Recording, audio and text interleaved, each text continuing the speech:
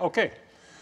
It's a pleasure to me to introduce Golem. He wasn't exactly sitting in one of these seats, but he was in one of the distance ed seats a year ago, and we got to know each other a little bit, and then we met at graduation and talked about things, and I just thought one of the really neat things about this course, I think, is that we have sort of unprecedented flexibility in the people we bring in, and so I'm really looking forward to hearing your talk.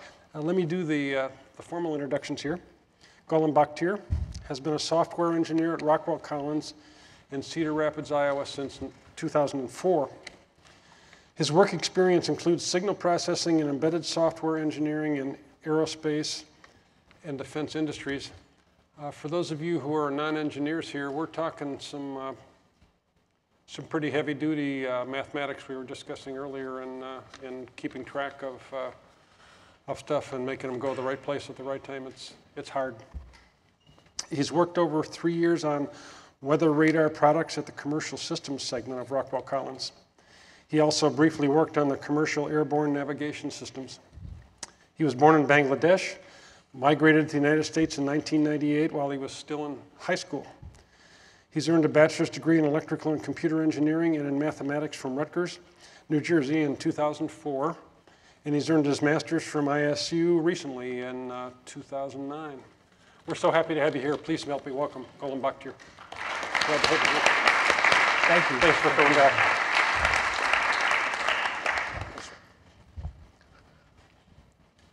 What an honor for me to be here tonight. Thanks to the professors for this great opportunity.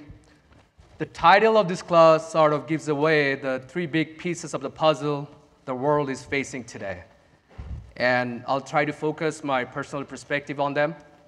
And my personal perspective could be very similar to some of yours, or it could be entirely different. So these are all relative. We can, if you do agree or don't agree with any of this, we can discuss towards the end of the lecture. But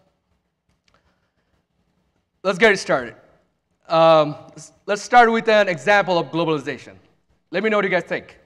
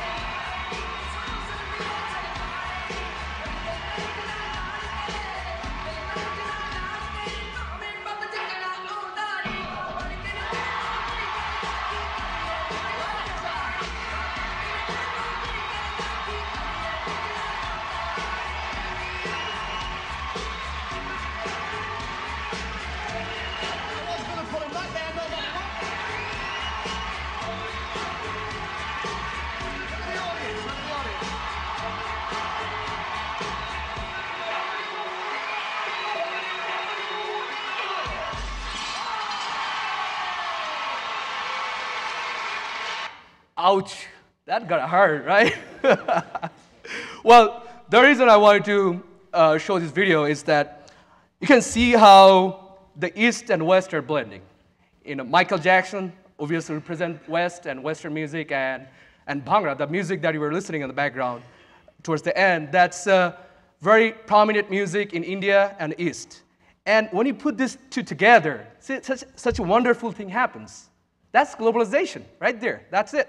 We see it every day. We listen to it every day. We feel it every day, but we never think about it. So I figured that would be a good way to start it.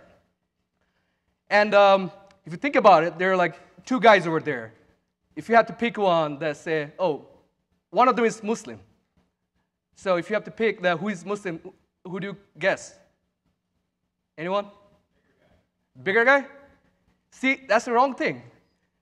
You know, he's Sheikh. He's not Muslim. And the thing about him is that they wear turban. That's the only thing in common. And their religion, faith, everything is different. And after 9/11, all the Muslims are being targeted. But unfortunately, all the sheikhs were being targeted because they wear turban. But they have nothing to do with Islam. They're not even Muslim. And the other guy, actually, Michael Jackson guy, he's actually Muslim. And see this, you bring sheikh and a Muslim. They're in Britain. We're watching in Iowa. It's a great example of globalization. That we're living it. Well, here's a brief outline of the course. Of the class that I was going to talk about, the lecture today. And I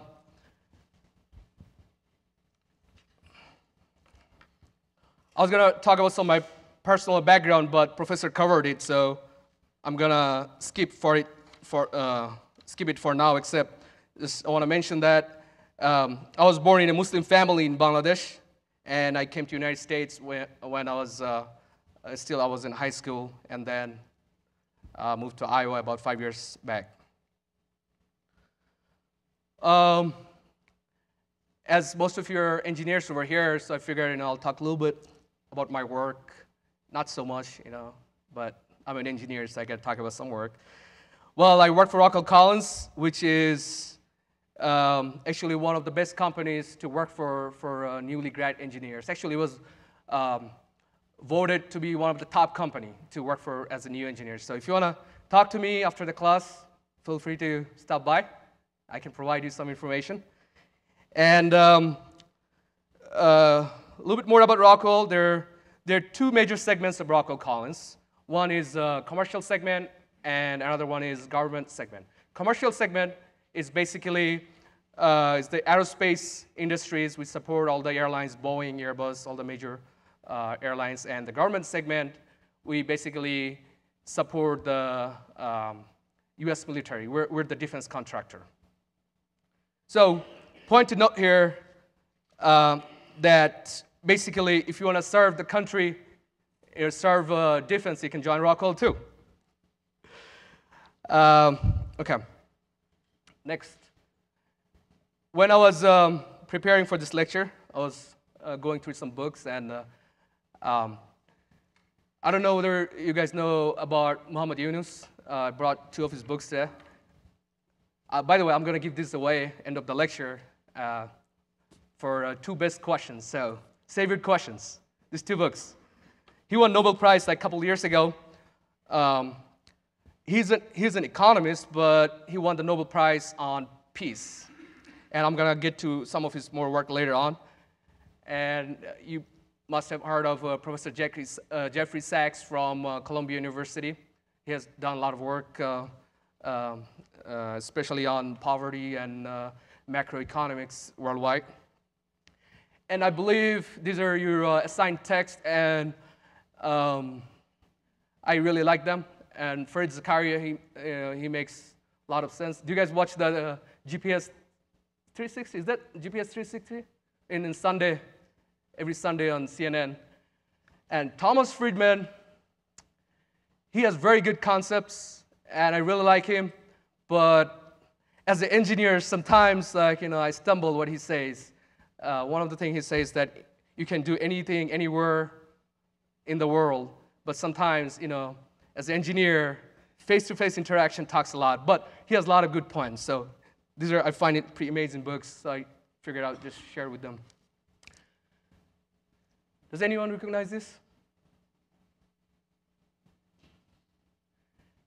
Well, I'll give you a hint. The picture on the left, that's the portrait. That's a painter. The painter is from Iowa.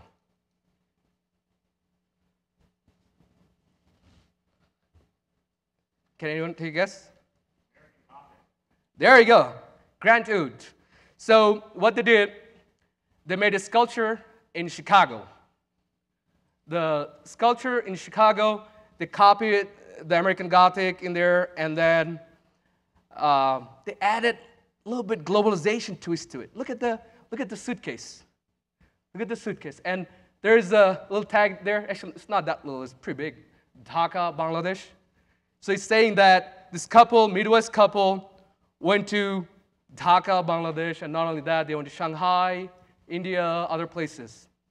So I find it's like a little interesting because that's my hometown, Dhaka, Bangladesh, where I grew up. That's where I was born. So, I mean, here we are in Midwest, and I see something that relates to my hometown and in Iowa. So I thought that would be a good symbol of globalization. You know, it's here in Midwest.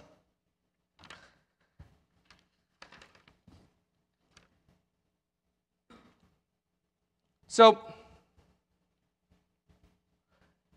I'm going to try to talk about globalization very briefly from two perspectives. One is my personal perspectives, and another is from an engineer's perspective. And most of you are engineers, so I'll try to focus on that slightly.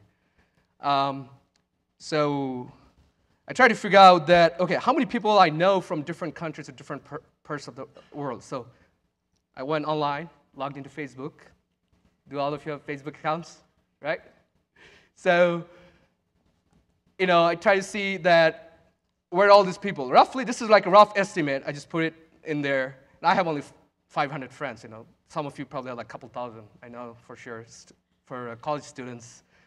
But some of these are my relatives, my friends that I went to elementary school, middle school, high school, college. They're different parts of the world right now.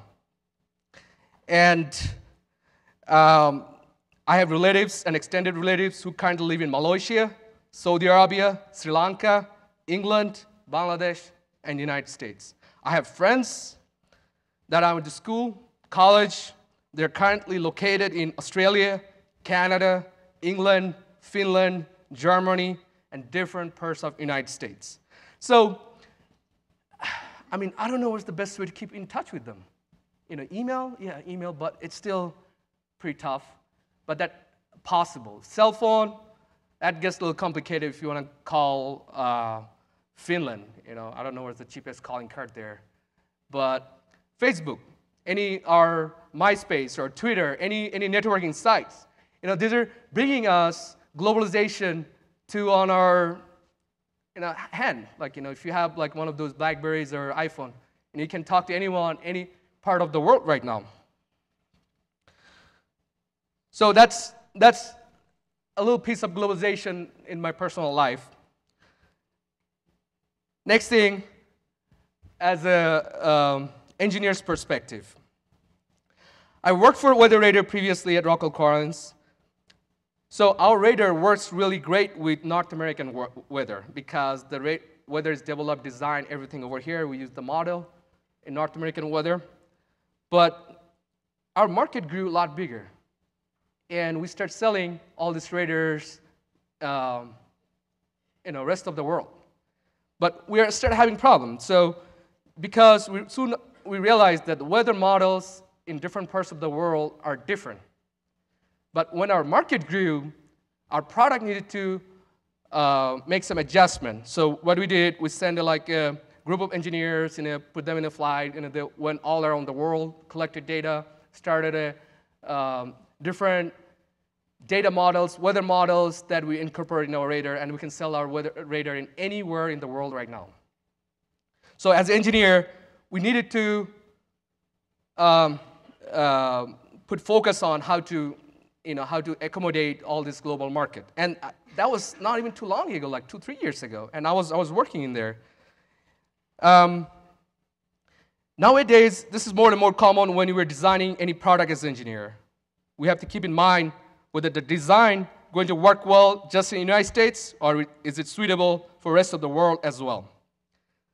I worked in GPS, so I do still work on GPS. Is the GPS that I'm designing right now, will it be able to collect signals any part of the world or just in North America? It gets a little complicated when you're traveling in Africa or say some part of Asia. That your GPS may not work exactly how it works in the United States. But we have to think about it as engineers. And all of you are going to be engineers, or actually some of you are going to be engineers. So you have to keep that in mind. Say if you design a circuit board, you have to remember whether your circuit board is going to survive the extreme heat in Middle East, or the airplane that you're going to design. You have to keep in mind that whether it can handle the mass population in India and China. They have a huge demand. We're seeing the aerospace industry is going down, but the population is not. Their demand is not. So we have to figure out a way, and this is our challenge. You guys are going to enter the workforce. You have to figure out how to handle that. Well, so here's the elephant in the room. How can we achieve successful globalization? What do we have to be globalized?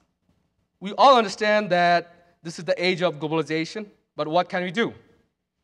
What else we need to understand?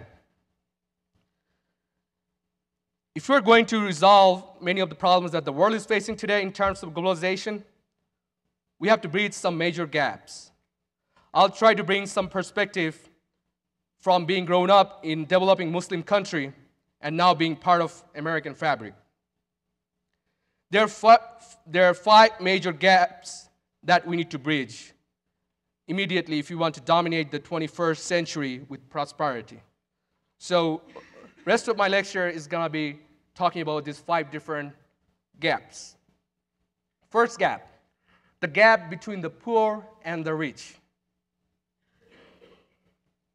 The gaps among understanding cultures.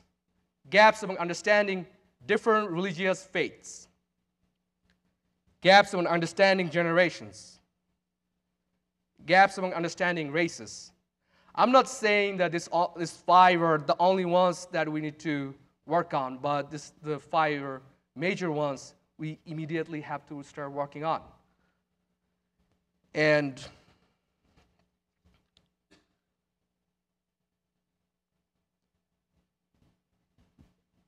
can anyone tell me what is the #1 cause of terrorism in the world today? Any guess? There you go. Easy. So, someone who has nothing to lose in life, that person is so poor, cannot feed himself, cannot feed his children, cannot feed his wife. That person could be the most dangerous person in the world. He could be more dangerous than any military that you can think of. He could be dangerous than any weapons that you can think of, because he himself is a weapon. One of the great examples I was thinking of, well, this is a simple example, actually. I don't know what would be the great example. The Somalian pirates. We heard this time, like we're describing that, the Somalian pirates are doing this and that, whatever they're doing terrible things. But I almost feel like this is almost like glorifying them, calling them even pirates. These guys weigh about, like the Somalian people, average weight would be probably like 100, 110, like half the weight of Americans. Like I weigh probably double. That's the average weight in America. So how could you even call them pirates? These guys are so weak. They're out of food. They're constant hunger. It's, they have been picking this almost as their profession, out of desperation. Now, this piracy can be described as a form of terrorism. Now you tell me, what would be the best way to stop this type of terrorism? Should we attack Somalia and kill all these pilots? Will that exhaust the sources of pirates or the terrorists? Or should we rather help Somalia not to be a failed state anymore? Should we help them to be technologically advanced so that they can form in a more productive way, and they can be sufficient in food. I really haven't heard any plan about that. We have been trying to solve the world problems, but I don't know how much it will cost for us to support this program where we can get the Somalians to be involved more in food production and more constructive work. Now, the question is that, wait, why should we help them anyway? We actually need to help them not only for humanitarian reasons, but also as the best anti-terrorism technique. We can think of any anti-terrorism technique, but there are always loopholes.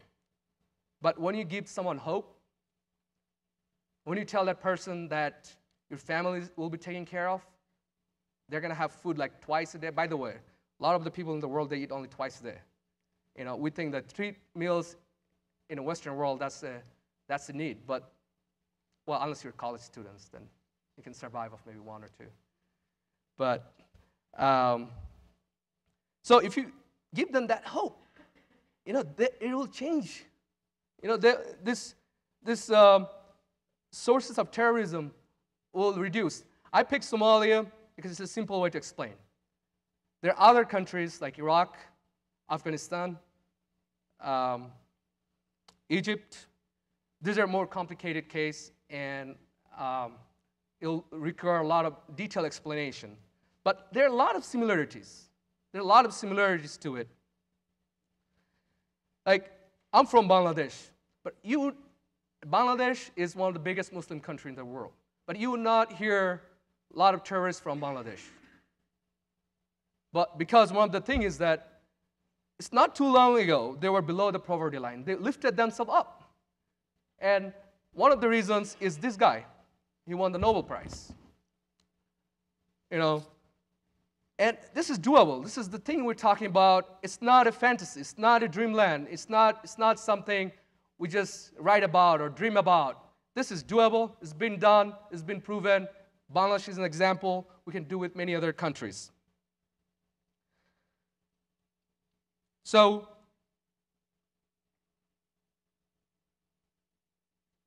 now, we're trying to bridge the gap between the rich and the poor. So how can you do it? What do we need to do?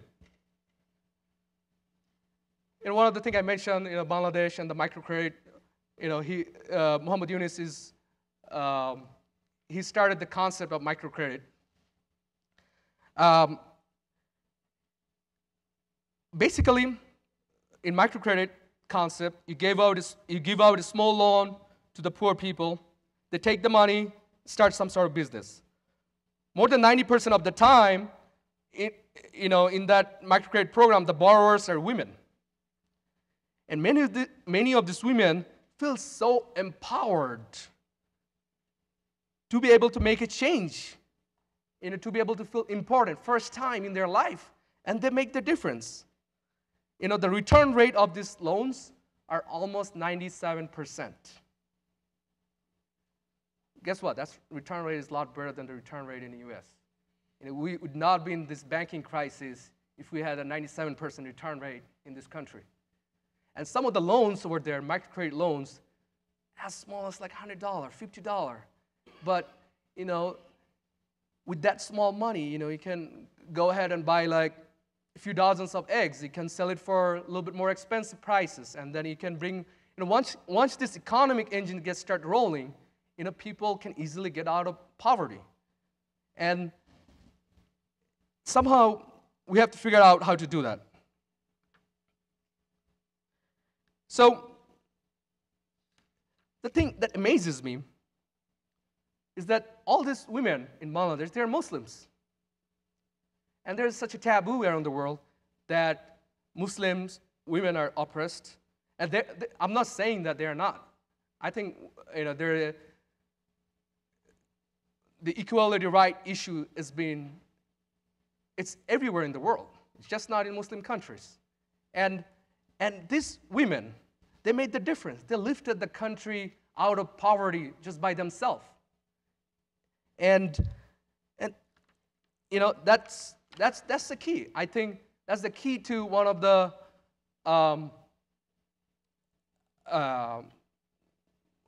one of the way to get out of poverty. So I've been thinking about it since I started going to college, and I decided I'm going to do some experimental project. I'm an engineer, and I had to do all my project on my side. So I decided I'm going to go to like small, remote, poorest place that I can find in Bangladesh, and I decided to sponsor a few girls for their education. And what I was trying to do, I had 3 different goals in mind. First, we tried to provide financial scholarship based on need and merit basis so that they don't drop out of school for financial need. Secondly, recognize their effort towards education. For some of them, it's their first time they're being recognized for anything. So recognizing them, just saying that, hey, you're doing a great job. You're educating yourself. That's the best thing you can do. That changes their life. That changes their vision. Thirdly, extension of second point is provide motivational support counseling services. Toward the end of this project, my concluding result from the experiment was that this project ran about 3 years. So my concluding result from the experiment was that these girls are very much capable of receiving help. And the very people who are able to help them are not too enthusiastic about it. The project was based on basically the volunteering effort from the well-educated, probably financially well-off youth generation in Bangladesh, as well as some financial support from some of my friends in the United States. And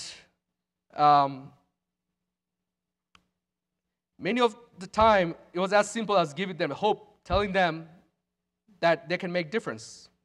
And hopefully at some point, we all can try to support something like this.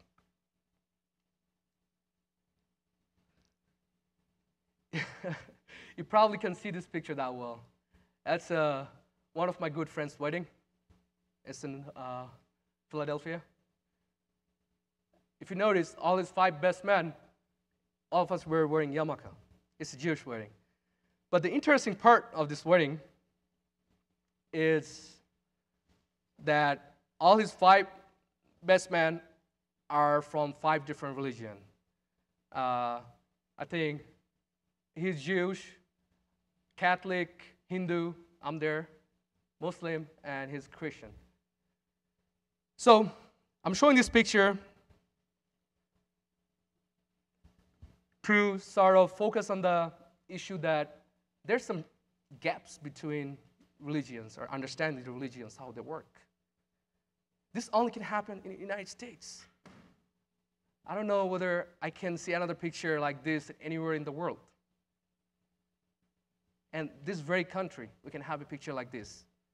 Now, this proves to me religions can coexist. Everyone's personal differences, religious faith, or any other concept of God, everything can exist as long as we can look through each other's barriers and limitations.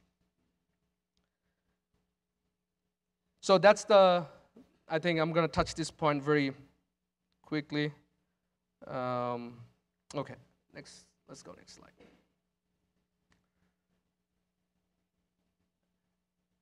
I think I was talking to someone before the lecture that there is only one country in the world where the head of the government, the prime minister, and the head of the major opposition party, both are women for the last 18 years, except like 2 years of some political issues. Can you imagine what country is that? You know the answer, so. But that's a Muslim country. That's one of the biggest Muslim countries, Bangladesh, where I'm from. And not only that, There are a lot of Muslim countries in this world. They have elected women to be their head of the government. And I think probably Barack Obama, one of the first few person from West to recognize this in his speech in Egypt in 4th June. I'll let you read that, but basically it says that he's recognizing that these Muslim countries, they have women head of the leader. To show that exact math, I did calculation. That's the population on the second column and the percentile of the Muslim and the exact Muslim population. So it shows that there are majority are Muslims. And also India. India has about 150 million Muslims, but that's like only 15% of their population, so I didn't put them in there. So these countries, about half of the Muslim population, they have elected the leader to be a woman. I think they had other options too, but why did they do that? I'll let you think about it for a second, but what do you think it tells about America when we have elected a black president for the first time ever? That tells that we may not be in the post-racial era, but we can look through the barriers of races. And most of us, we're educated enough, we're open-minded enough to be able to elect a black person as a president of this country. If you use that analogy, oh, by the way, I'm not saying that there are not people who are biased for races, but majority are not. That's why he was able to elect. He was able to become a president. So what does it tell you about these countries? More than half of the population of Muslims, they elected women to be their leader of the country. I'll let you draw the conclusion of that. But somehow the Western media steps into a little bit wrong territory. They portray the Muslim world a little bit defensive side. They're liberal Muslims, moderate Muslims, extremist Muslims, they're educated Muslims, uneducated Muslims. And I can repeat the exact same thing. Instead of Muslims, I can say Christians, I can say Jews. Basically, it's the same. But in the Western world, the way to portray the women in the Muslim population, it's probably not the most accurate picture that you can get.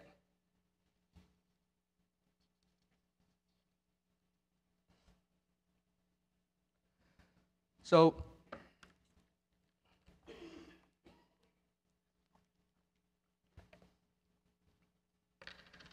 next gap I want to talk about is the bridging the gaps of the generation. Excuse me. Bridging the gaps of generation. So, let me ask you this question. How many of you have Facebook account that you have logged into last 3 days? Can you raise your hand? Let me see it. Nice. How many do you own an iPod or some sort of portable music device? There you go. Have you either received or written a text message in the last 3 days? Okay, that's my personal definition of millennial generation or generation Y. It says, if you go in websites or different online, you're going to see that they try to portray that as a particular age base. But I don't know whether that's entirely accurate. I made up this definition, which, don't code on it, don't use it in any exams or anything. But to me, that's the millennial generation, the new workforce, the progressive workforce. Now, the issue here, the gap of generation, is that this is an upcoming workforce, and most of us, we're going to take over a lot of the responsibility from the previous generation.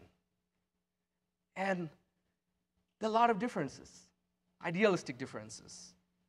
work ethic differences, values differences.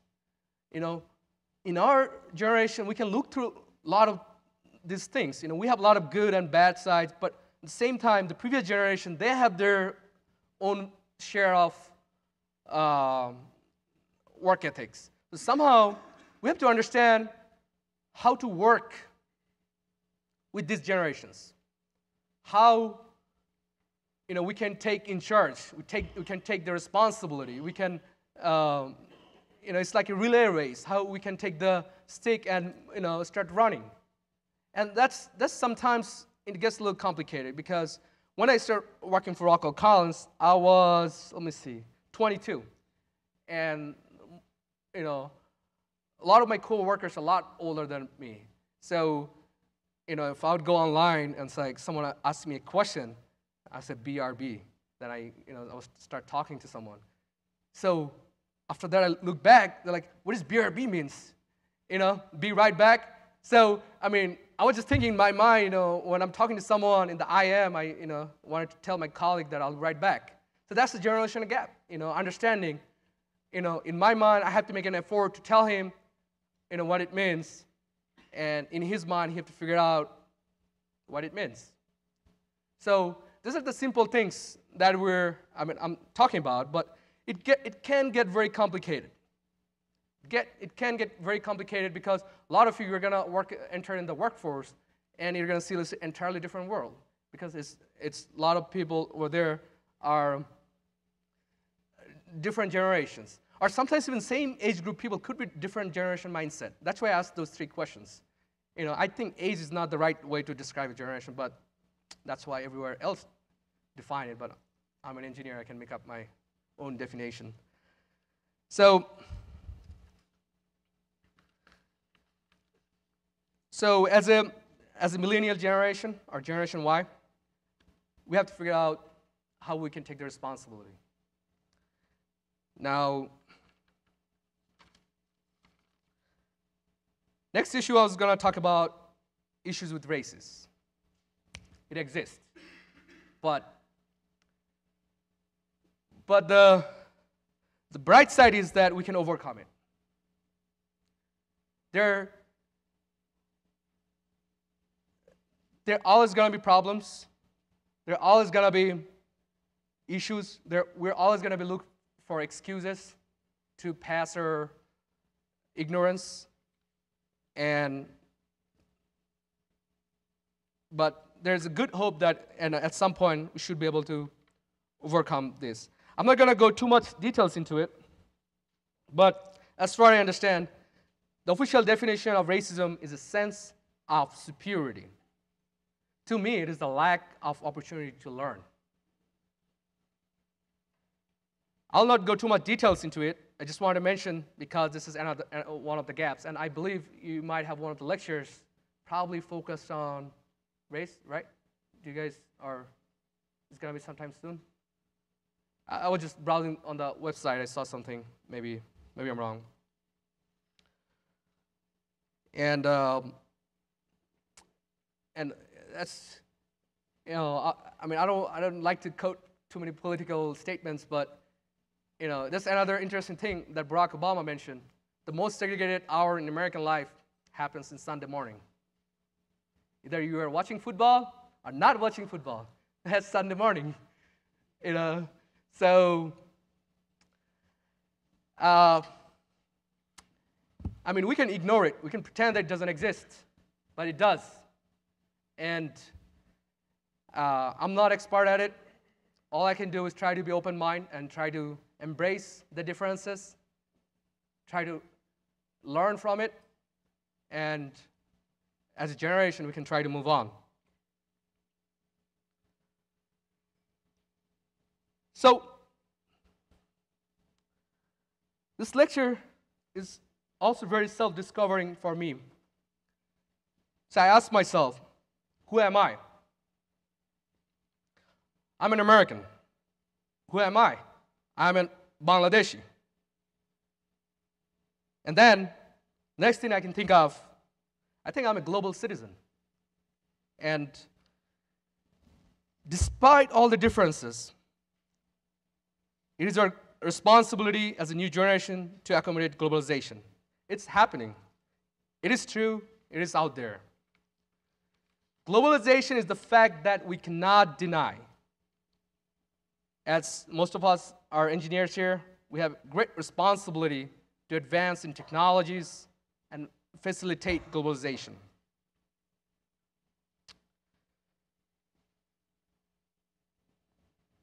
The United States is sitting on the mountain of prosperity right now.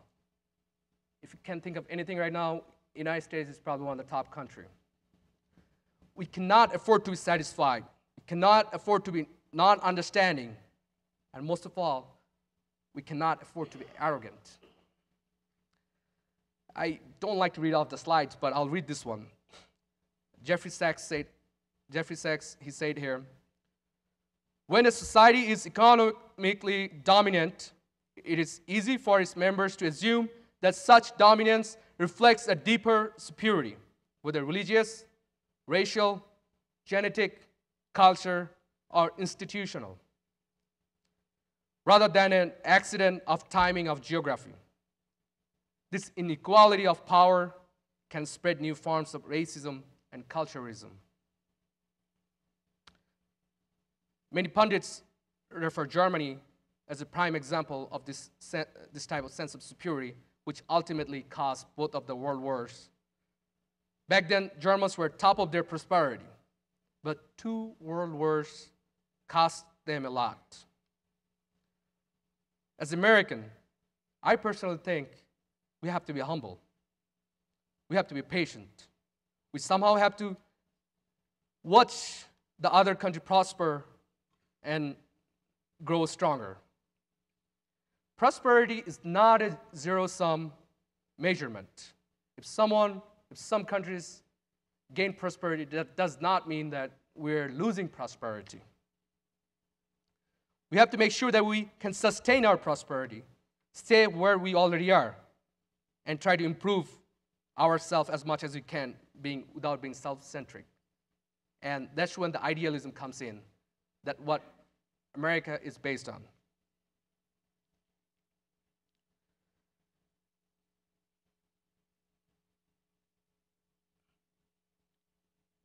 So, remember, I mentioned all these slides, if I can go back, that there are 5 different gaps I was talking about before. And I tend to go back to this gap again, that the gaps between the poor and the rich. And that's, if you get any homework for tonight, that's the homework. Think about it, how we can reduce this gap. And let me show you this video. This video is inspired by Professor Jeffrey Sachs. He's a professor at Columbia University of Art Institute. He works with a lot of, as I mentioned, like macrocredits and poverty, this kind of problems. And the video was done by Sean Ahmed. He's from Bangladesh, but he grew up in Canada and the US. And actually, by the way, I'm Facebook friends with both of them, Jeffrey Sachs and Sean Ahmed. But let's watch the video.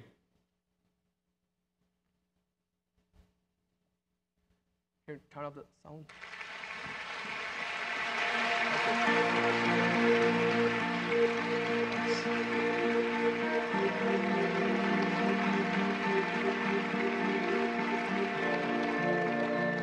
Thank you so much. Well, indeed, we can end extreme poverty, but I have to tell the students the bad news. It's your homework. Malaria is a disease that is largely preventable. If you're wondering what these are mosquito nets, and I'm giving over 50 of these while I'm here in the rural village in Bangladesh. 90% is understanding the problem, having the will to solve it, and I'm sure that's true of everybody here. This is a good example of the kind of damage that is done by flooding. This used to be all farmland. The crops have been destroyed.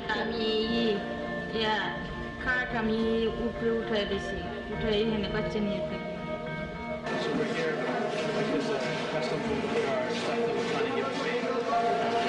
Water purification straws, zero-fly sheeting. It's a key.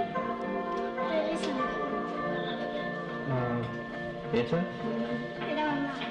Tumara abba ko. Kenu. This is one of those high-tech mosquito nets I was talking about. This one's called Permanent, and it's made by a company called Vestergaard France. We're here at a local grocery store. We're gonna go get some water and then take it to the flood-affected areas and see what we can do.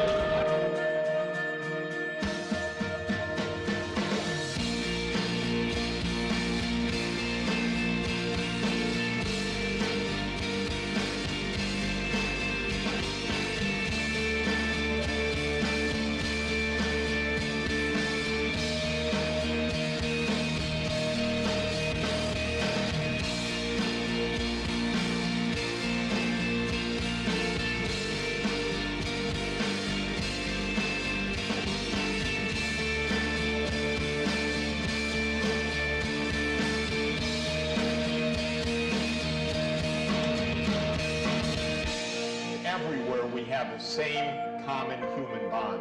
And I've yet to find a place in the world where you spend 10 minutes with generosity and you can't cross every conceivable barrier of class, of race, of religion, of language. Nothing matters when the human spirit is involved.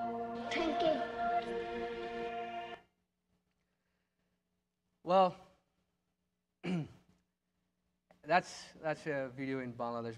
By the way, the official definition of poverty, most of Bangladesh is above the poverty. So imagine how it is in the Sudan, Darfur, how is it in Somalia. You know, there are probably not enough people who are making those videos.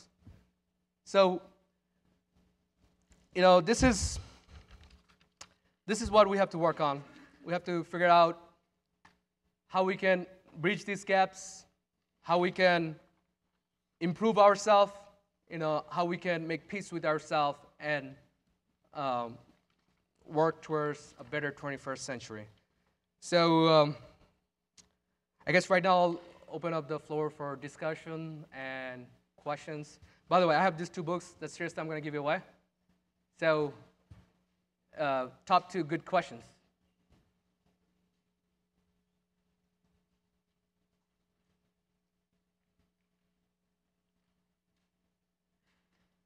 Anyone?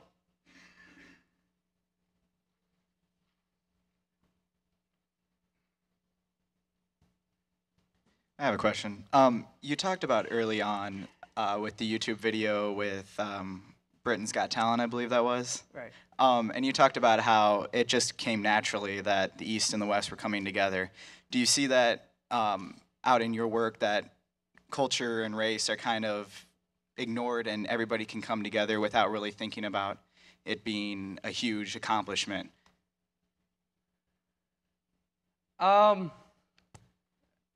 Let's see if I understand correctly. Are you asking that whether that might just naturally happen?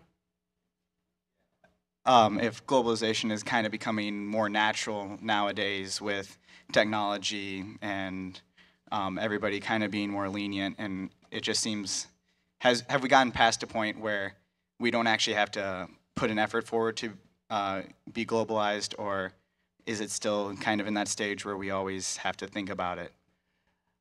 What I think that, I think we have to put some effort to it. It's not just going to naturally happen, because then there are a lot of frictions. And friction could end up being wars and a lot of deaths, and it could be very violent. So answer is yes and no. It will happen at some point, but then the question is how we can make it happen smoother. And that smoothing part will require some work. And you know, once we kind of like educate ourselves, all the gaps that I talked about, you know, once we kind of learn that how to bridge some of these gaps, you know, how to kind of reach out, you know, not think that I have this particular domain and this is it, you know, I'm right, I have to protect myself and that's it. It goes beyond that. Even if someone is religious, you know, religion tells you that you have to reach beyond yourself, your family, you know, you have to go to neighbors. And any form of logical sense you think that we have to work towards it. We have to make some genuine effort. And we can just assume that, oh, it's gonna happen. I'm just gonna sit on my couch and watch some football. I mean, I love watching football, but we gotta make get out there. We have maybe one of the better things to traveling. Travel to South America, South Asia, or Africa.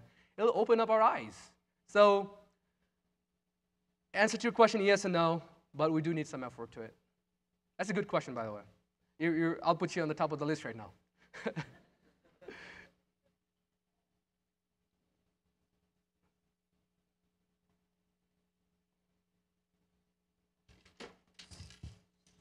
I guess I would like to hear a little bit more about your thoughts on individual impact that you've had personally with the sponsorship of the girls' school in Bangladesh, and just like I said, some of your thoughts on how one individual can impact the surrounding world. Well, I mean, everything got to start from individuals.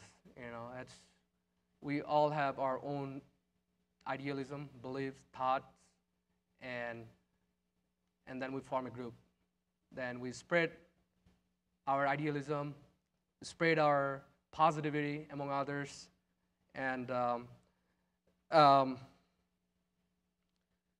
so as an individual, when I did the project, it was mostly for my learning purpose. At the time, I didn't have the financial resource.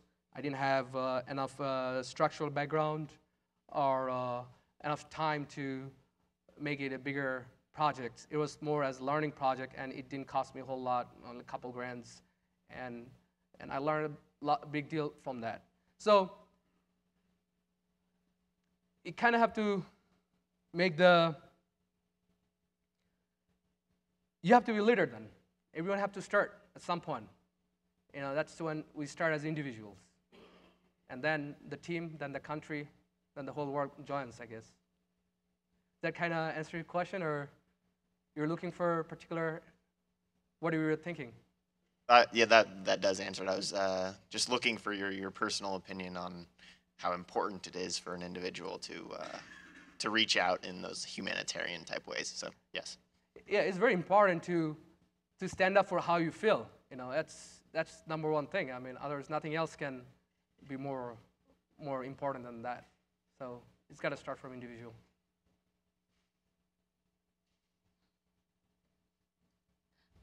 You talked about the 97% return rate for the microloans in Bangladesh. Right. And I've read the book Creating a World Without Poverty, and yep, I have that. In that he said that a lot of the women felt that they needed to return the loans because of the special support groups that they had created, and how they felt that they would be failing their support group on how to use the microloans if they didn't return the money that was borrowed. And I was curious if you thought that this microlending would work in the U.S., even though we don't have a system that would quite copy. I'm not sure if I'm phrasing this correctly. I think I kind of guess. Are you saying that whether that sort of support group would work in U.S.? Would the microlending work in the U.S. because we don't have a history of these close, tight-knit communities, and any microloan in the U.S. would have to be a much larger value of money? Well, let me go back about microcredit a little bit. It's for $100 over there, it's equivalent to like 40. If I give you like $2,000 right now, it'll be equivalent like giving them $100 over there. So it's different scale. Obviously the GDP, the buying capacity is a lot bigger over there with what you can do with $100 versus what you can do with like $100 here.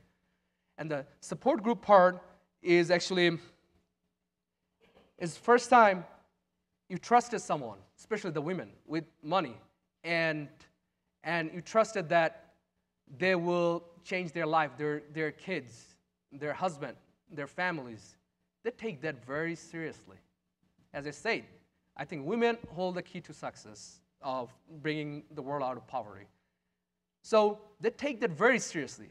They don't want to take that money and be lazy about it and not return it, because they know if they return it, it's going to help one of their friends. The support group, the way it works, is that everyone has bad days, everyone has bad times. Support group kind of absorb the shock, and they kind of motivate each other to do better on things they need to work with. And it's like a study group. You can, sometimes I study well by myself, sometimes it's better to study in study groups. It motivates you. And in the US perspective, the socio-economic system is different here. I don't know whether you can exactly replicate Bangladeshi model of microcredit in the United States, but I know there are a few places it's been experimented, especially in Chicago and California, and it could be a different version of it. But right now, it's so easy to get a credit card. People wouldn't even appreciate if you give them $2,000 loan. They're not gonna. It's a whole different issue here. That's why we have this credit card crisis, banking crisis. It will require a lot of modification and possibly a lot more research with the socioeconomic culture. So answer to the question whether it's going to work in the US, I think if you read his book, he did mention some of it, that it may work, and they did some research, but I think I'm not knowledgeable to answer that it'll work for sure or not, but I think it will require some adjustment. Thank you.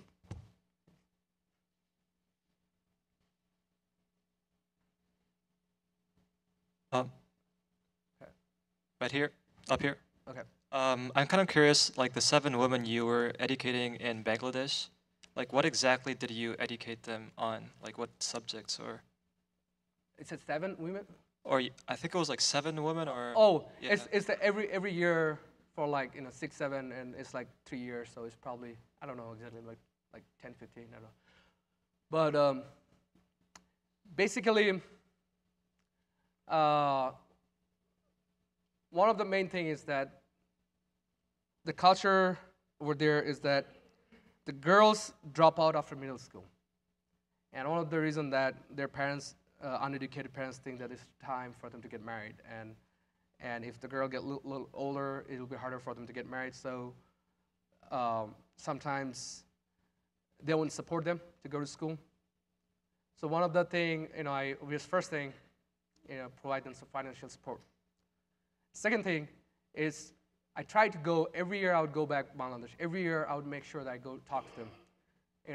It's a very remote village. So I would try to go talk to them, and I have some friends back in there who would try to go talk to them and try to keep them motivated and tell them that it's the best thing you can do is stay in school.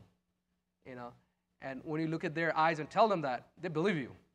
They will believe you. They will even believe you over their parents, because they know you're not going to lie to them, and you have no gain lying to them on their face right there. So that makes a huge difference. If you tell them that, if you finish your high school, if you go to college, there's a whole big world sitting outside there, outside your small village. And they know it, but it almost becomes so blurry that it's like a dream to them. So when you tell them, they realize it. Oh, yeah, that's probably true. That's why I think the face-to-face interaction is invaluable. So is that kind of answer your question, or? Yes. Okay. An additional question. What organizations, like here in Iowa State, I think you were from Iowa State, right? Right. What organizations are in place here in Iowa State that give students, like mechanical engineers, opportunities to help people around the world? Like, are there? I think probably Professor can give you better information on that, but do you have an answer to that question? Do you know Engineers Without Borders and so on? Oh, over here, okay. We need to get a mic over to this guy in the red shirt over here. Huh. See, I did my master's off campus, so I'll log in online, watch the videos, so I don't know all the details. The two big organizations on campus are Engineers Without Borders, which, if you have any questions about, us three are in it. I don't know if you have any specific questions in general. We work on sustainable projects for rural areas. Currently, we're involved in Mali, Africa, and Belize. And then Engineers for a Sustainable World is in Uganda, and they do similar projects like we do. I'm not sure who had the question, but those are the two main ones, I believe. Okay, I think I'm gonna give the first book to the first question was just being brave in taking the first question. I'll give you that. Still, I have one more books to give away, so fire away. Any questions? I guess my question is, like, how do you think the Generation X handled globalization, and how is it being transitioned to the Generation Y? Do you think that the Generation X took too long to deal with this whole globalization thing? And how do you think we as society can bridge the gap closer to, ultimately have a better result in globalization?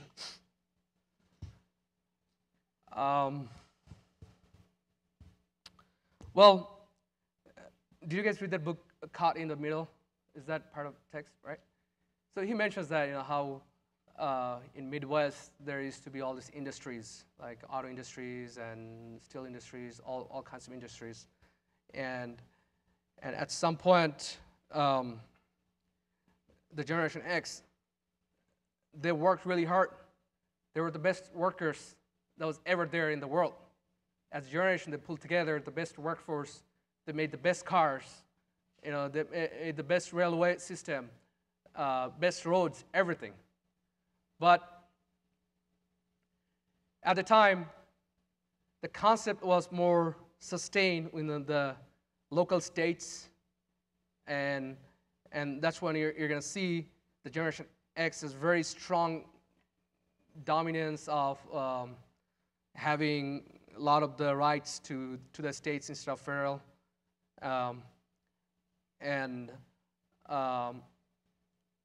But they weren't entirely exposed to globalization as much as we're exposed right now. In your phone right now, you can text anyone anywhere in the world. So it puts you in an entirely different shoe. And I think Generation X did a fabulous job setting up an example. But look what happened. Like, last few years, last maybe 10, 15 years, I don't think we did the best job that we could in terms of making cars or, doing all this, industrial work. So a lot of this work started going away, right? Back then, 50 years ago, it wasn't that much possible to get those jobs, push it away. If you make a car in Japan, it'll take a lot longer to come to US. Right now, I bought a car. It was already, all the parts were in US. It's a Japanese car. They just assembled in like 2 days and sent it to me. So things have been changed a lot. So it's not so much that what Generation X passed to us, it's more of like what we have to adopt to as a Generation Y to accept what being passed to us and what are the changes we got to make. So that's part of our job, is to understand how this different generation works. And even if you work with Generation X, they have to figure out how Generation Y works. One of the concepts in Generation Y is that if you tell anyone, like, most of us probably in the same generation, that, hey, get this work done. In the workforce industries, if you tell a young engineer to get this done, he will get it done whenever he wants to, in his own time. Even if he wants to be at the beach, he's going to go to the beach and he's work there, make it happen, and get it done. But some of the concept would be in Generation X that they will be like 7:30 to 4:30. So it works differently. But we have to understand how everyone works. I'm not saying it's good or bad. It's just understanding the gaps. We can't let that, boggle us. It's kind of answer your question? Okay. Question back up here. I was wondering, on average, how much it would cost to Sorry, no, to educate one of the girls from Bangladesh, and then I was also wondering what they've been up to since being educated and what they've been doing with their education. You're talking about my experimental project, right? Well, as I said, it was an experimental project, and I did while I was in college, and maybe after I graduated, like 1 or 2 years after I graduated. I kept in touch with them 3 years, and I know they were still in school, and that's the only way you can, get they used to get like financial scholarship every 6 months. Only time you're gonna get it if you stay in school. That would like motivate them to stay in school. So I knew that at least when I'm supporting them, they were in school. No one dropped out in that particular group that I supported. And a few times when I went back, and I was pretty happy about it, but I don't know exactly what happened after that. I haven't followed up with the project. And this was for more of my learning purpose. And my biggest lesson I learned from there, that I can make a difference if I want to. And this, where you want to make a difference, and it is possible, and they will accept you like progressive mind thought process anytime, and it works. It just happened to that I wasn't able to get enough volunteering support. I wasn't able to even like get enough people to go talk to them face to face, even people who live in Bangladesh. So it got a little tougher for me to go back every year and try to contact them. But we followed up only 3 years.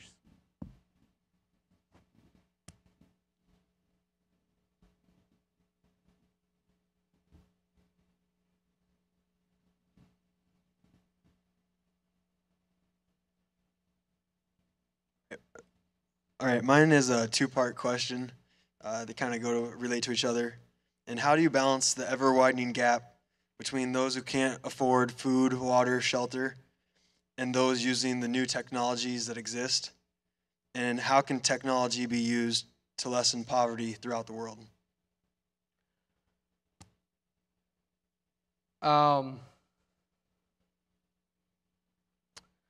Well, the first part is that you asked that how can you bridge the gaps of people who can use technology and people who cannot afford the basic needs.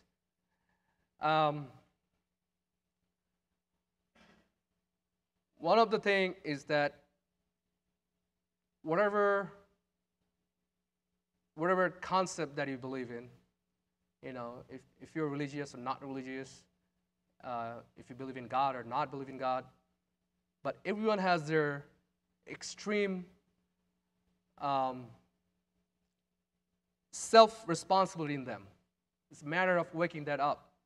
And then, if you can do that, you can actually go step out your boundaries and go help these people.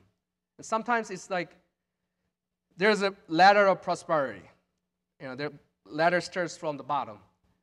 Some people are so below the ladder they can't even reach the ladder to like move up. So it's our responsibility, who are on the ladders, to make sure who can't even reach the ladder, to give them the first step. So people who has means, opportunities, and it's not because we're superior. It's not because we're gifted. Well, we are gifted, but it's not because we're superior. So we have to keep that in mind and help those people who are at the bottom of the ladder at least catch the first step. And what is the second part again, the question? The second part was, how can technology be used to lessen poverty throughout the world? Are you an engineer by any chance? Yes. That's your homework. So yeah,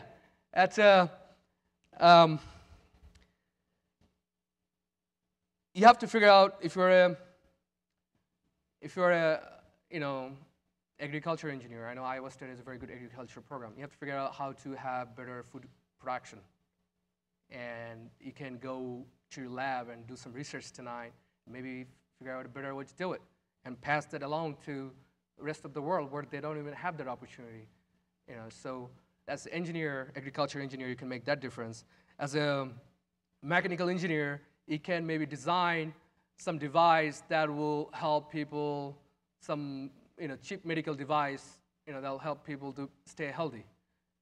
It's basically whatever you do, like every little thing that you do, it makes a difference. But if we see the bigger picture, if we see that we're doing this for just to make money, just not to make a life, then you can see that how every day, just being who you are, you can make a difference. So technologically, it is possible to provide genetically fortified crops that can solve the nutritional problem, especially in Africa. It is possible to try to connect people throughout the world through communication systems. Like, for example, in Bangladesh,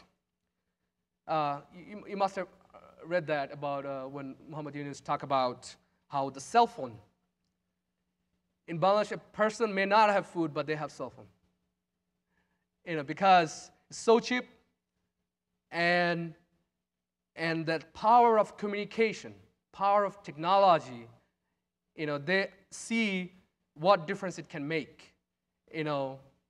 For example, if a farmer needs to sell his crop to the field, in the market, so he can call, actually see how the market is doing, so he can take his crop over there and sell it. That makes a huge difference.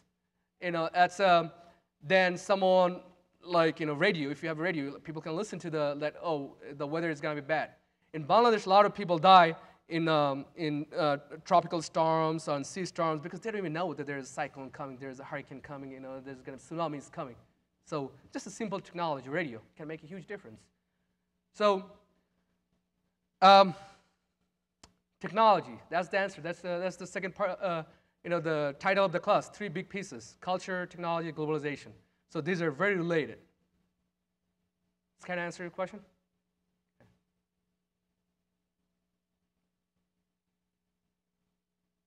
In your talk, you mentioned a little about people of religion being classified into fundamentalists and liberals and all that. And more so, it's generally what we hear about people being fundamentalists is a lot about Islam, because we generally in the media hear about a fundamentalist Muslim or a liberal Muslim, and that's what we generally hear.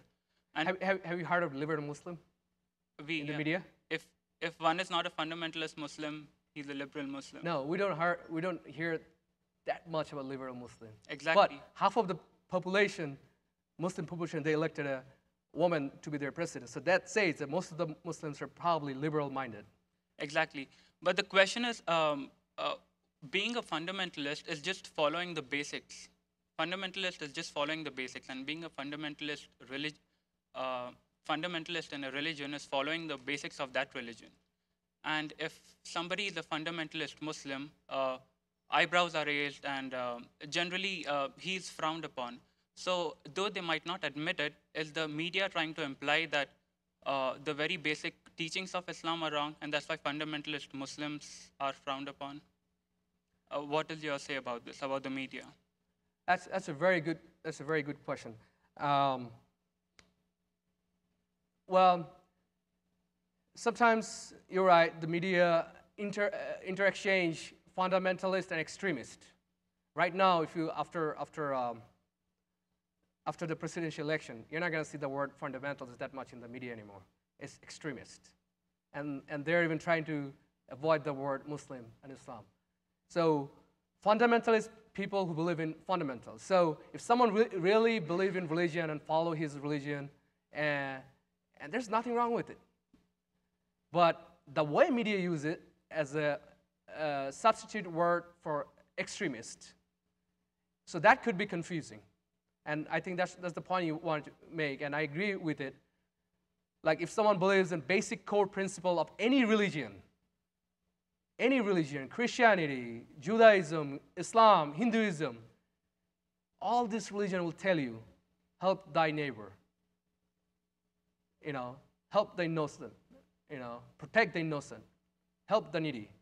So if that is the fundamental idea of religion, it's probably very good to be a fundamentalist. But extremist is probably when crossing the line of the limitations, even the religion that provides.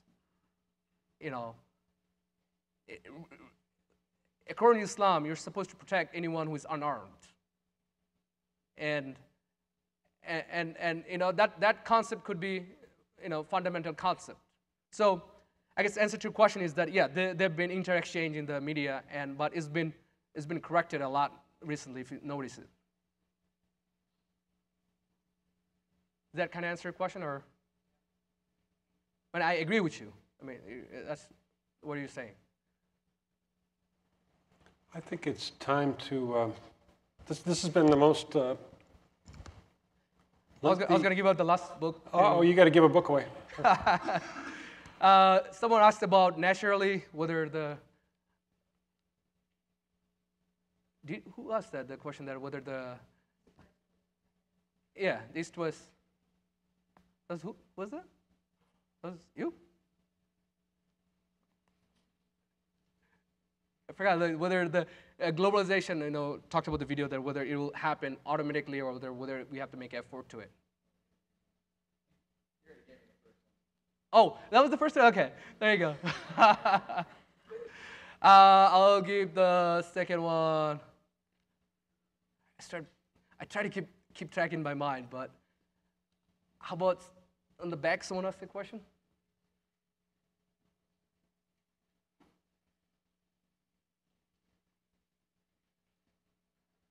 Okay, I'll just give someone who asked me a question. Who asked the question? Raise your hand if you want the book.